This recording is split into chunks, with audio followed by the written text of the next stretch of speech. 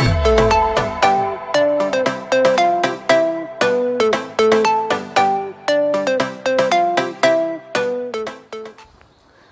Friends, welcome to Murthy maths and English channel. Friends, మనం ఈరోజు English గ్రామర్లో the noun number అనే టాపిక్లో భాగంగా ఈరోజు డిఫరెంట్ న్యూమరల్ యూనిట్స్ అంటే ఆల్రెడీ మనం దీని గురించి చెప్పుకున్నాం. డాలర్స్, థౌజండ్స్, హండ్రెడ్స్, అలాగే డజన్స్, రూపీస్ ఇవన్నీ కూడా సింగులర్లో రాయాలా ప్లూరల్లో రాయాలని నేర్చుకున్నాం. కానీ వాటి తర్వాత వెర్బ్ సింగులర్లో రాయాలా ప్లూరల్లో రాయాలనేది మనం నేర్చుకోలేదు. ఈ వీడియోలో అది నేర్చుకోబోతున్నాం. ఉదాహరణకి 5 కిలోమీటర్స్ ఈజ్ అంటమ్మా, 5 కిలోమీటర్స్ ఆర్ అంటమ్మా, అటువంటివి ఈ వీడియోలో మనము నేర్చుకోబోతున్నాం. ఓకేనా? వీడియో చివరి వరకు స్కిప్ చేయకుండా వాచ్ చేయండి. చూసిన ప్రతి వరకు కూడా లైక్ చేయండి, మీ ఫ్రెండ్స్కి షేర్ చేయండి.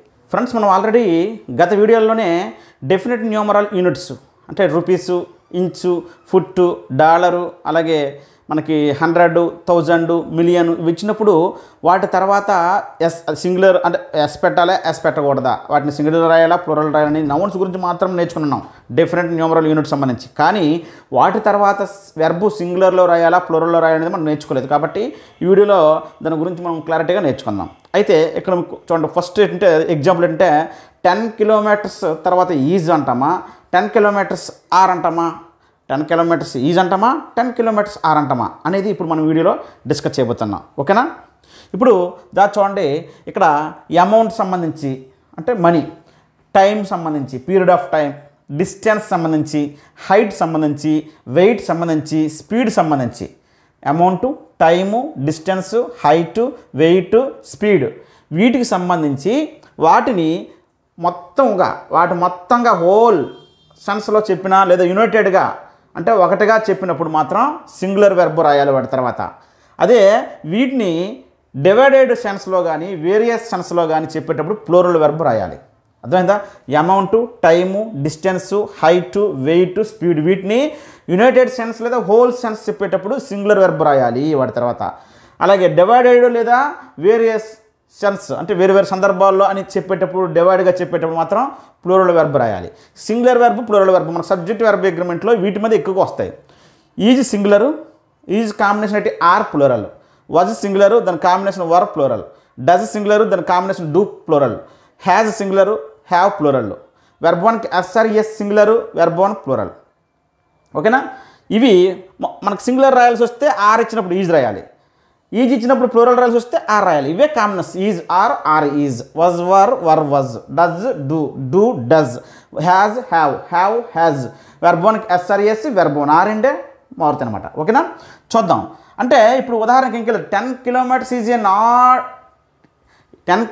Is not a long journey అని అనుకోండి. ఉదాహరణకి 10 kilometres is not a long journey అంటే ఇక్కడ ఈజ్ ఎందుకు అవడం అంటే 10 కిలోమీటర్స్ అనేది ఎక్కువ జర్నీ, లాంగ్ జర్నీ ఏం కాదు అన్నాం. అంటే మొత్తం డిస్టెన్స్ సంబంధించి యూనిట్గా చెప్తున్నాం దాన్ని.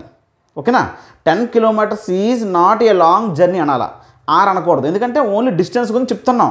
ఇది ఎక్కువ పెద్ద జర్నీ కాదని దాని డిస్టెన్స్ గురించి మాట్లాడేటప్పుడు, యునైటెడ్గా మాట్లాడేటప్పుడు, హోల్ సెన్స్లో మాట్లాడేటప్పుడు ఈజే రాయాలి, అంటే సింగులర్ వెర్బే రాయాలి. ఓకేనా? ప్లూరల్ వెర్బ్ రాయకూడదు. ఓకేనా? అదే 10 కిలోమీటర్స్ని మనం కార్లోని, ట్రైన్లోని కవర్ చేసాము లేదా వేరు వేరు రూట్లలో కవర్ చేసాము అని చెప్పి సెపరేట్గా డివైడెడ్గా కానీ ఆ సెంటెన్స్లు ఇచ్చినట్లయితే అప్పుడు 10 కిలోమీటర్స్ తర్వాత ప్లూరల్ వెర్బ్ రాయాలి. 10 kilometres is not a long journey, అది సింపుల్గా దాని డిస్టెన్స్ గురించి చెప్పింది, అప్పుడు ఈజీ వాడాలి సింగులర్ వెర్బ్. కానీ 10 kilometres are covered, 10 kilometres are covered by car and train లేదా కార్ అండ్ బైక్ అంటే కార్లోని బైక్లోని అంటే డిఫరెంట్ వేస్లో 10 కిలోమీటర్స్ కవర్ చేశారు అని చెప్పేటప్పుడు 10 కిలోమీటర్స్ తర్వాత ప్లూరల్ వెర్బ్ రావాలి. అదే కాన్సెప్ట్. ఓకేనా? చూద్దాం.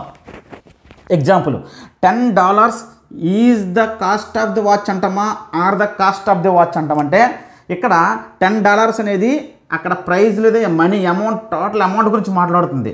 వాచ్ యొక్క కాస్ట్ అని కాస్ట్ గురించే మాట్లాడుతుంది. కాస్ట్ గురించి చెప్పినా, డిస్టెన్స్ గురించి చెప్పినా, హైట్ గురించి చెప్పినా, స్పీడ్ గురించి చెప్పినా, టైం గురించి చెప్పినా అవి ఎప్పుడు సింగులర్ వెర్బే రాయాలి తర్వాత. ఎందుకంటే అవి అబ్స్ట్రాక్ట్ నౌన్స్ కాబట్టి. $10 ఈజ్ అనాలి తప్ప ఆర్ అనకూడదు. ఓన్లీ కాస్ట్ గురించే మాట్లాడుతుంది, మొత్తం హోల్ సెన్స్లో మాట్లాడుతుంది. కాబట్టి $10 is the cost of the watch అనాలి. ఓకేనా? $10 ఈజ్ డొనేటెడ్ అంటామా లేదా ఆర్ డొనేటెడ్ అంటామా? డొనేటెడ్ అన్నా డిస్ట్రిబ్యూటెడ్ అన్నా ఒకటే. $10 ఈజ్ డొనేటెడా, $10 ఈజ్ డిస్ట్రిబ్యూటెడా, $10 ఆర్ డొనేటెడా ఆర్ డిస్ట్రిబ్యూటెడా. అంటే ఇక్కడ అమౌంట్ని ఎవరికైనా డొనేట్ చేసినా డిస్ట్రిబ్యూట్ చేసినా అది సెపరేట్గా ఒక్కొక్కరికి ఇస్తూ ఉంటాం. అంటే ఇక్కడ ఉద్దేశం ఏంటంటే ఇక్కడ ఇంకేం మెన్షన్ చేయలేదు, డిస్ట్రిబ్యూట్ చేశారని.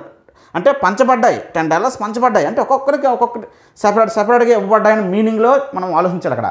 అప్పుడు డివైడ్ సెన్స్లో వచ్చింది కాబట్టి, వేరే సెన్స్లో వచ్చింది కాబట్టి ఇక్కడ డొనేటెడ్ ఇచ్చినా డిస్ట్రిబ్యూటెడ్ ఇచ్చినా అప్పుడు ప్లూరల్ వెర్బే రాయాలి, సింగులర్ వెర్బ్ రాయకూడదు.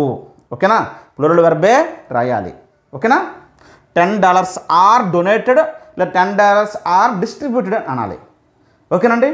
లేదు ప్రత్యేకించి వాడు ఒకరికే ఇచ్చాడు, ఒక కంపెనీకి ఇచ్చారు లేదా ఒకరికే దాన్ని డిస్ట్రిబ్యూట్ చేశారని ప్రత్యేకించి మెన్షన్ చేస్తే మాత్రం ఒకరికే ఇచ్చారు కాబట్టి అప్పుడు ఈజీనే రాయాలి. డొనేటెడ్ డిస్ట్రిబ్యూటెడ్ అంటే వేరు వేరు మందికి ఇచ్చినట్టు, వాళ్ళకి ఇచ్చినట్టు అనే మీనింగ్లో వస్తుంది అన్నమాట. ఓకేనా. Next one friends, 5 years is a long time అంటామా ఆర్ ఏ లాంగ్ టైం అంటామా. అంటే టైం గురించి మాట్లాడాడు క్లియర్గా, టైం గురించి మాట్లాడాడు. టైం గురించి చెప్పినా, డిస్టెన్స్ గురించి చెప్పినా, అమౌంట్ గురించి చెప్పినా, స్పీడ్ గురించి చెప్పినా, హైట్ గురించి, వెయిట్ గురించి పర్టికులర్గా చెప్తే అంటే హోల్ సెన్స్లో మాట్లాడాడు కాబట్టి 5 years అనేది 5 years అనేది లాంగ్ టైం అని చెప్పాడు కాబట్టి టైం గురించే మాట్లాడాడు కాబట్టి అక్కడక్కడ డివైడ్ సెన్స్ లేదు కాబట్టి ఈజ్ అనాలి, ఆర్ అనకూడదు. ఓకేనా. 5 years is a long time అనాలి తప్ప ఆర్ ఏ లాంగ్ టైం అనకూడదు. ఓకేనా.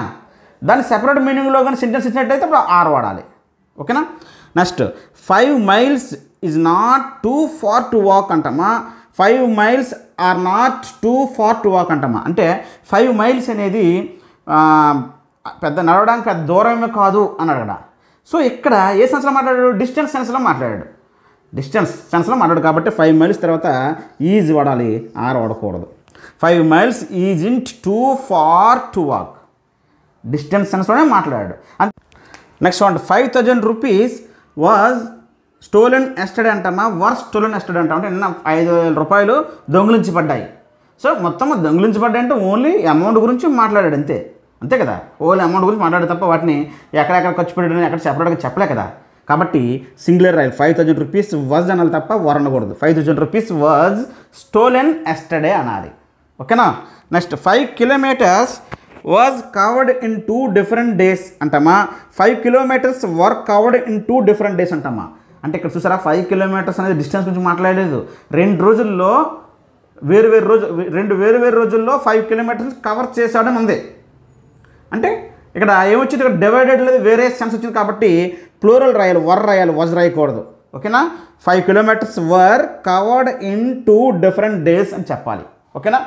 Next 30,000 rupees is the cost of the laptop అంటామా, are the cost of the laptop అంటాం. కాస్ట్ గురించి అలాగే టైం గురించి డిస్టెన్స్ గురించి చెప్పాడు అంటే సింగులర్ వెర్బే రాయాలి, ఈజ్ రాయాలి, ఆర్ రాయకూడదు. 30,000 rupees is the cost of the laptop అనాలి.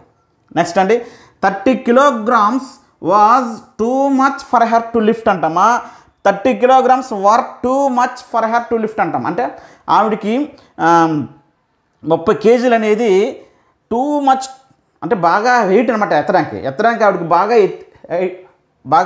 వెయిట్ అనమాట. 30 kilograms అనేది ఆవిడకి బాగా ఎక్కువ ఎత్తలేదన్నమాట. అటువంటి మేము చెప్పేటప్పుడు ఇక్కడ దేని గురించి మాట్లాడాడు, అక్కడ వెయిట్ గురించి మాట్లాడాడు. అంతే, సెపరేట్గా చెప్పలేదు, వెయిట్ గురించే మాట్లాడాడు. కాబట్టి 30 kilograms వాజ్ అనాలి, వర్ అనకూడదు. ఓకేనా. 30 kilograms was too much for her to lift. Next అండి 6 miles was covered by car and train అంటామా, 6 miles were covered by car and train అంటాం. అంటే ఇక్కడ 6 miles అనేది కారు మరియు ట్రైన్లో కవర్ చేయబడింది. అంటే ఓన్లీ 6 miles ఒకే హోల్ మొత్తంలో చెప్పలేదు. కారులోని ఒక 2-3 kilometers, అలాగే ట్రైన్లోని ఒక 2-3 kilometers వేరు వేరు రూట్లలో వేరు వేరు వేస్లో కవర్ చేశారని చెప్పారు. కాబట్టి ఇక్కడ డివైడెడ్ సెన్స్ ఉంది కాబట్టి 6 miles వర్ అనాలి తప్ప వాజ్ అనకూడదు. అదే 6 miles was a long journey, లేదా 6 miles was not a long journey. అప్పుడేంటి, డిస్టెన్స్ గురించి మాట్లాడుతున్నాడు కాబట్టి అక్కడ వాజ్ వాడాలి. కానీ ఇక్కడ కారు ట్రైన్ సెపరేట్గా కవర్ చేశాడు కాబట్టి ప్లూరల్లో రాయాలి వెర్బ్, డివైడ్ సెన్స్ కాబట్టి వర్ రాయాలి. Next 5,000 rupees was spent on movie tickets and food, లేదా 5,000 rupees were spent on movie tickets and food. చూసారా 5,000 రూపాయలు మూవీ టికెట్స్కి ఫుడ్కి అలా ఖర్చు చేశాడు. యాక్చువల్గా 5000 రూపీస్ ఖర్చు అయ్యాయి అని అనుకో. 5000 rupees was spent on yesterday. నిన్న 5000 రూపాయలు ఖర్చు అయింది అంటే అక్కడ ఓన్లీ అమౌంట్ గురించి చెప్పాడు, ఎంత ఖర్చు అయిందని చెప్పాడు అంతే. కానీ ఇక్కడ అలా కాదు, సపరేట్గా మూవీ టికెట్స్ కానీ ఫుడ్ కానీ సపరేట్గా వేరే వేరే వీటికి 5000 రూపాయలు అయిందని చెప్పాడు. డివైడ్ సెన్స్ కాబట్టి ప్లూరల్ రాయాలి, వర్ రాయాలి, వాజ్ రాయకూడదు. 5000 rupees were spent on movie tickets and food. అదే 5000 rupees was spent on yesterday. నిన్న 5000 రూపాయలు ఖర్చు అయ్యాయి అంటే అక్కడ వేటికి ఖర్చు అయ్యాయో వీటికి ఖర్చు అయ్యాయి అని చెప్పి సపరేట్గా చెప్పలేదు సెంటెన్స్లో. 5000 rupees was spent on yesterday. నిన్న 5000 రూపాయలు ఖర్చు అయ్యాయి. జస్ట్ అక్కడ ఓన్లీ అమౌంట్ గురించి మాట్లాడు, కానీ ఇక్కడ డిఫరెంట్గా చెప్పాడు కాబట్టి ఇక్కడ వర్ వాడాలి. ఓకేనా. 50,000 రూపీస్ ఈజ్ శాలరీ లేదా ఆర్ శాలరీ. జీతం గురించి చెప్పాడు అంటే ఎంత అమౌంట్ గురించే మాట్లాడాడు తప్ప వేరే చేసి డివైడ్ చేసి అక్కడ చెప్పలేదు, సెపరేట్ అని చెప్పలేదు. కాబట్టి 50,000 రూపీస్ ఈజ్ అనాలి తప్ప ఆర్ అనకూడదు. 50,000 రూపీస్ ఈజ్ శాలరీ అని చెప్పాలి. ఇది డివైడ్ సెన్స్లో చెప్పేటప్పుడు ప్లూరల్ వెర్బ్ రాయాలి. ప్లూరల్ వెర్బ్ అంటే ఈజ్ వస్తే ఆర్ రాయాలి, వాజ్ వస్తే వర్ రాయాలి, డజ్ వస్తే డూ రాయాలా, హ్యాజ్ వస్తే హ్యావ్ రాయాలా, వెర్బ్ వన్కి ఎస్ఆర్ చేస్తే వెర్బ్ వన్ రాయాలి ప్లూరల్ రాయాల్సి వచ్చినప్పుడు. అదే యునైటెడ్ సెన్స్ హోల్ సెన్స్ చెప్పేటప్పుడు అంటే డిస్టెన్స్ గురించి, అమౌంట్ గురించి, టైం గురించి, హైట్ గురించి, వెయిట్ గురించి, స్పీడ్ గురించి మాత్రమే మాట్లాడితే, డివైడ్ కాకుండా హోల్గా మాట్లాడితే అప్పుడు సింగులర్ వెర్బ్ రాయాలి. సింగులర్ వెర్బ్ అంటే ఇక్కడ ఆర్ ఇస్తే ఈజ్ రాయాలి, వర్ ఇస్తే వజ్ రాయాలి, డూ ఇస్తే డజ్ రాయాలి, హ్యావ్ ఇస్తే హ్యాజ్ రాయాలి, వెర్బ్ వన్ ఇస్తే వెర్బ్ వన్కి ఎస్ఆర్ ఈఎస్ రాయాలి. ఇది ఫ్రెండ్స్. ఓకేనా. ఈ డెఫినెట్ న్యూమరల్ యూనిట్స్ తర్వాత వెర్బ్ ఏ వెర్బ్ వాడాలనేది ఈ వీడియోకి సంబంధించి మీకు ఫుల్ క్లారిటీ వచ్చి ఉంటుంది. ఓకేనా. Thank you.